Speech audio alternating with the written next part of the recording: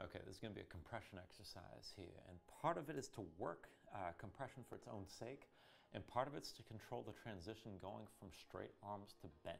So this is a slide basically from a full plank, pulling in, coming into crow with your hips up as high as possible. And the idea here is to make the transition as smooth as possible so that you don't have to put weight on the feet.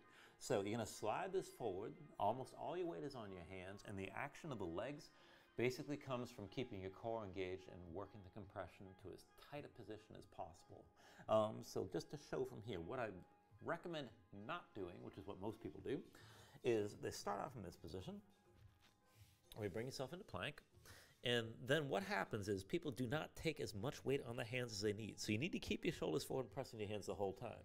Usually what people do is they pull this in, they still got a bunch of weight on their feet, and then they position from here, and they come into crow. So the idea here is to make this one continuous movement and hold almost all the weight on the hands the whole time. I mean, obviously there's less weight when the feet are back, but as you come forward, all the weight gets transferred forward, and then you have to really use your upper back and use your core. So it's like this. You pull in, bring your hips up, keep pulling, bring the thighs in, and just take the weight to the arms.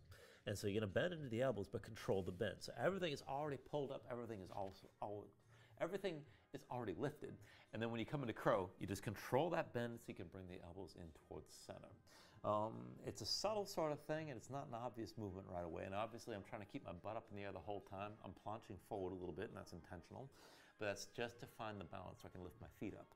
And so again, the idea is to transition as smoothly as possible to crow. So one more time.